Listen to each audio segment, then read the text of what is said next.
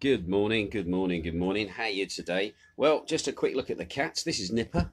He's just come to say hello. And then down there is Sandy. He's getting a little bit of a fan club at the moment, old Sandy. Everybody likes him. And if you look just inside, you can see Sheba. She's the one with the gammy back legs. That's the one that we rescued from Kalamaki. She'd obviously been run over, and we managed to get her back. The vet said at the time if she'd been a dog, he'd have put her to sleep. But because she was a cat, you never quite know with cats. And so she's been with us now for quite a few years, bless her. Where is she? Come on then, lovely girl. And then here's old Nipper just sat beside me here. Well, all I could say is what an interesting morning this morning I have for you. Anyway, I hope you're having a good day. Just to let you know, quick look at the skies again, actually, for you. It's looking grim today, not looking good. And as you can see, I'm on the back balcony at the moment. And the reason for that is because Yanni is out the front cutting the grass. In fact, I had to laugh. Dennis was talking about cutting his grass today. And Dennis says he likes doing it because it's kind of therapeutical. So I saw Dennis yesterday. We had a good chat. We sorted a few things out for next year. And obviously now Magdalena's completely shut down now. The last of the clearing up done. Going into hibernation, ready for whatever transpires over the year. Right, a lot been going on in the news at the moment here. Going to get straight to it. It looks like the COVID thing is on the way up again. The Greek press now are sounding a little bit more alarmed about the increase, sort of mega headlines, that sort of thing. 460 new cases from yesterday, plus 5 new deaths. 85 people are in intensive care. 142 are linked to known cases, and 26 to foreign travel as well. Now, that brings the total for Greece at the moment to 19,346 with 398 deaths. Now, in September, when you look at those numbers, Greece had 233 new cases and had 20 deaths. No, sorry, 2 deaths, 2 deaths only. And then in August, Greece had 75 new cases and 2 deaths again, and 12 people in the ICUs. So all in all, it looks like the numbers have been growing over October, and we're only into, what is it, the 4th of October at the moment? So the numbers are growing up. Now, looking at the latest infections, 207 of those new infections were in the Athens area, where, believe it or not, in Athens, only 4 were actually from travel. Yep, so going through the airport and places like that and through the ports, only 4 people tested positive with the coronavirus in those locations, but in the main part of Athens, 7 new infections. Interestingly, looking at the figures for those new infections, Pella, the northern region, had the biggest increase of 117. Now, this was basically from an infection in a canning factory in that area. 117 of the employees tested positive there. And this is not the first time. It seems that area of northern Greece, Pella, that's where there's a lot of canning factories and food processing plants. They'd all had been suffering with infections in those areas, and now those figures are sort of becoming a little bit more known. So there you go. COVID not looking too good. It also puts questions in for me as well about trying to get back to the UK, go see my mum, who at the moment is in a nursing home in Margate. And all the complications of just trying to go back and see her, and she's not seen me since January, believe it or not. So and that's a long time, although we speak on the phone, but that's not the same. Anyway, local news is really interesting at the moment. Now, some of you may be aware of the Emir of Qatar. Now, the big story here a few years ago was the Emir of Qatar had bought land here in Zakynthos, up in the Bolymez area of the island. And it was a controversial sale, so I'm not really going to go into the controversial side of it because, one, I don't want to leave myself open to any form of litigation because the case is still going through the courts. But for those people who don't, basically the Emir of Qatar bought 15,000 acres of land up in the Bolimez area of the island, where he plans to build, obviously, a golf course and hotels. Now, this would be fantastic for the island. This would be absolutely awesome. If we have a hotel with golf courses, with a golf course here, we effectively would become a 365-day-a-year island, because most airlines, now this is pre-COVID, most airlines would run some form of service to the island to bring golfers. And I know James' brother was a big golfer before he had his stroke, and a lot of my friends are golfers as well, and I've met golfers through the cruise industry and stuff like that. And trust me, when you get into golf, it's like being on crack with some people. They want to get a fix wherever they can find it. And basically, people would come to the island. The knock-on effect for that is 365 days a year, you'd have people coming. You'd have to rethink tourism here.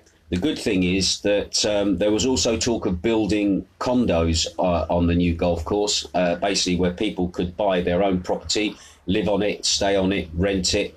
That then obviously creates another industry. It would then mean that Bolimez would actually become probably the next big resort here on the island as well. Plus as well, the land that he bought also was in the area of the shipwreck. So the shipwreck then would actually get a proper kind of visitor centre built. There was talk of a restaurant being built that kind of overlooked where the shipwreck was, and very from some of the preliminary drawings that were done, some real big ideas about how to really show the shipwreck off to its best. Obviously really capitalise on the shipwreck, because to be honest, yeah, we capitalise in some ways, but in other ways it's not capitalised as good as it could be. And everybody that goes up there says sometimes it's a bit disappointing when you get up there, because there's no show when you get there, if you see what I mean, in the way of infrastructure, of things to do, restaurants, where you would expect to have places for people to be able to go and have a coffee, have a tea, even use a toilet. Things like that, it doesn't really exist at all where the shipwreck is. So it's not really shown off to its best. Anyway, the Sheikh of Qatar, his plan was, I'm going to revitalise that whole area. Anyway, he's got bogged down in legal issues, etc., etc. Now, the big story at the moment regards it all is that the company where the shares was sold to for the investment, even though it's still going through the courts at the moment, there was a transfer of these shares to a state-owned Riyadh government agency. And the story is, from various sources who wish to remain anonymous, obviously for obvious reasons, that this now state-owned Riyadh company or organisation is now being dismantled. And the reason they say for this is mainly for political reasons, because of what's going on between Greece and Turkey at the moment.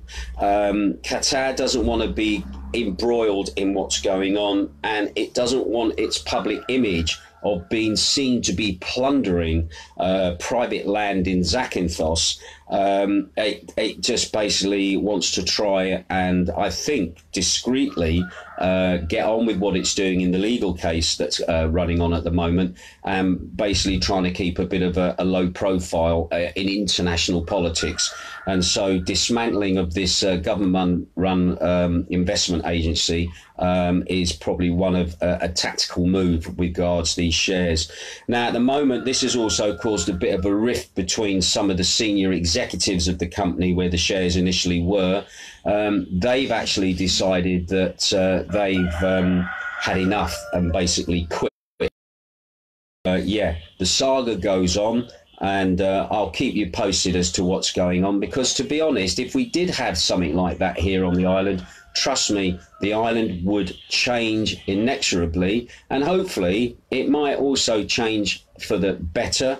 It might also move forward in certain respects. I know some people don't like change, but to be honest, in some areas that change is needed. And when you look at the island, when you drive around it, you see locations and areas where, you know what, there is room here to do things on the island. As small as we may be, there is still room here on the island to do things.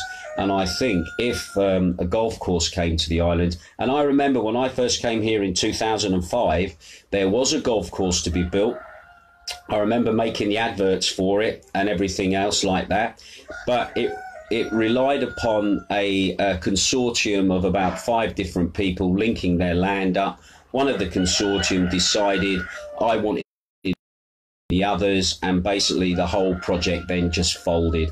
And to be honest, everybody has said anywhere that opens a golf course, Cyprus is a prime example. When I first went there in 1979, they had no golf course there except one army-run golf course in Larnaca, and now I think that island has at least 2 or 3 golf courses there now, and the island is a 365-day-a-year place to go to. But it's not just through the golf courses, it's through other things as well. But it's just an example of what golf courses can bring, and also the employment that it brings. I know from my own experience over on the Peloponnese, big shout out to Helen, a friend of ours over there. Her husband was involved with a golf course that was being built over there.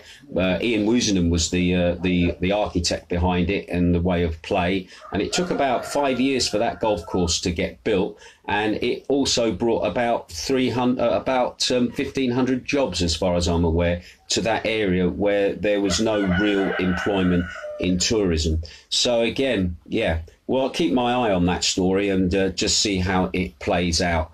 Right, let's have a look and see who's tuning in at the moment. I'm on my tablet, so I don't always get your comments very quickly. Dave Lowry is watching. Nice to have you here, Dave. Give you a quick wave. Also, Andrew the Fridge Watkins. I love that name. He's also tuning in as well. Nice to have you with us as well, buddy. Paul Harrison. Paul Harrison, ex-Raf Reg, buddy. Nice to have you with us as well. Great to see you. Haven't spoken with Paul in a very long time, so I think the word is getting round. Nice to see you here. Got to say a quick hello to Barry Lugg. Now, Barry Lugg, ex-Royal Green Jackets, was stationed in Cyprus back in the 90s. He was, last time I spoke to him, head of security at the Dorchester Hotel, not the Dorchester Hotel, the Savoy Hotel. And I remember, I think you and I, between us, we could have got Journeys Don't Stop Believing back in again by certain entities that would come into the Savoy to dine. So nice to have you here, Barry. Barry was trying to get here this year, but for whatever reason didn't manage to make it, obviously because of what was going on. Anyway, love to have you with us, Barry. Also, Pam Stott, nice to see you as well, my lovely. Who else we got? Johnny Hayes. Oh, Johnny Hayes. Nice to have you here, Johnny. Ex-Raf Reg buddy as well. Also, Joanne Curry. Nice to have you here as well.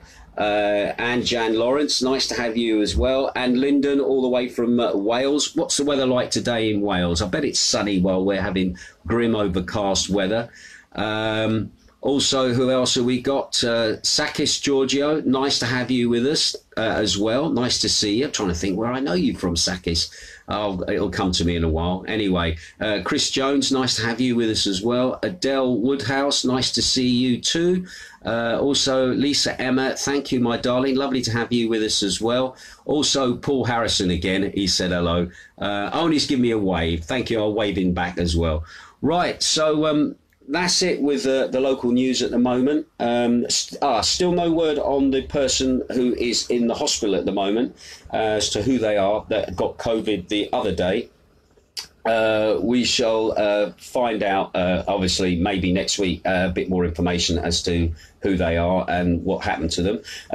Andrew the Fridge Watkins just said, bloody wet and windy in Wales. So there you go. It's wet and windy in Wales. Here it's just grim and dull. It looks like it's going to rain.